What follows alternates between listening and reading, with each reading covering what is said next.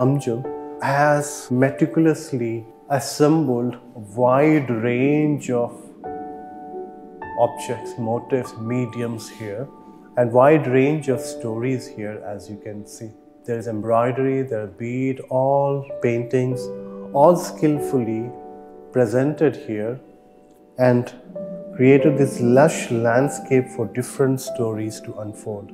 Stories from one's own region, stories from one's own forgotten memories, stories from one's own landscapes and all. It's quite beautiful, quite soothing to stand in front of this and look at each pattern, look at each bead very carefully and slowly thinking how each of these form the larger picture in front of us. And hidden with stories, hidden with people who want to say something. We also have a beautiful sculpture by Amjum Rizve.